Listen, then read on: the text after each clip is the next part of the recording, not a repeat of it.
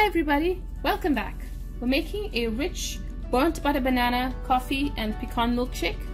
So we're using our butter pecan ice cream. If you have this, this has pecans and butter and it's really rich. I have about 3 to 4 tablespoons of strong coffee, some ice cubes, a half a cup of milk, you can use less, and about 4 medium-sized bananas that have been browned in burnt butter. The recipe is in the description. So we're going to start by blending the bananas, the coffee and the milk first, and then adding our ice cream.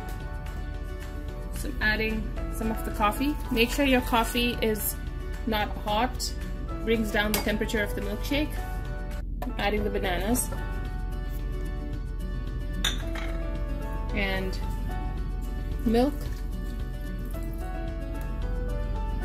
So we will blend this first into a nice thick puree and then add the ice cream. I now have a nice puree of the bananas, coffee and the milk. I'm going to add 4 scoops of softened butter pecan ice cream to it. The less milk you add, the thicker your milkshake will be.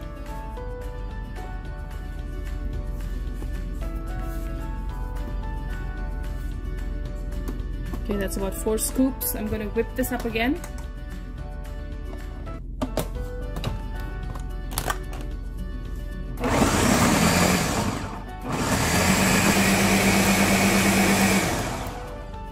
It's well mixed now. I'm going to serve it into our beautiful milkshake glass here.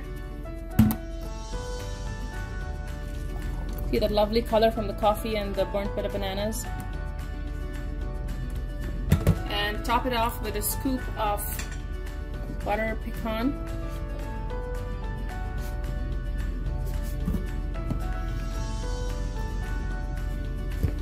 And as an addition, you can drizzle some or sprinkle some of that coffee powder on top. If you have an instant coffee powder, just sprinkle that on top. Granules will work too. And there you have it. I hope you definitely make this. I'm going to enjoy it. Your burnt butter bananas, coffee and pecan ice cream milkshake. Enjoy.